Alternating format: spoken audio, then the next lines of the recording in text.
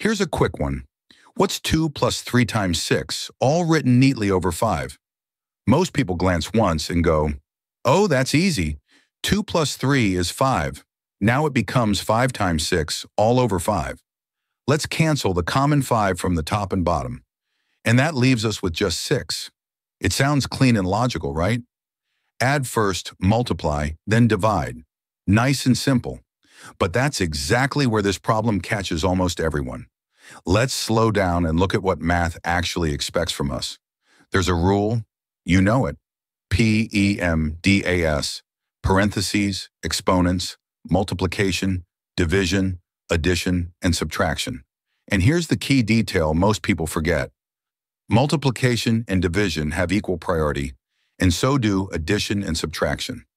We handle multiplication and division from left to right before touching any addition or subtraction.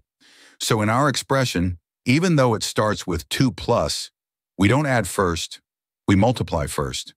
This is where most people go wrong. They rush to do 2 plus 3, but according to PEMDAS, you must finish the multiplication first.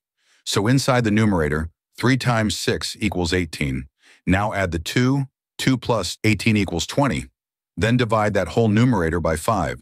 20 divided by 5 equals 4. So the correct answer is 4, not 6.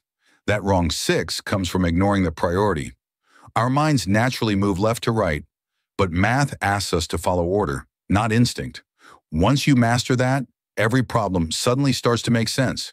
If you spotted the trick before we got there, props to you, and tell us how you'd explain it to others.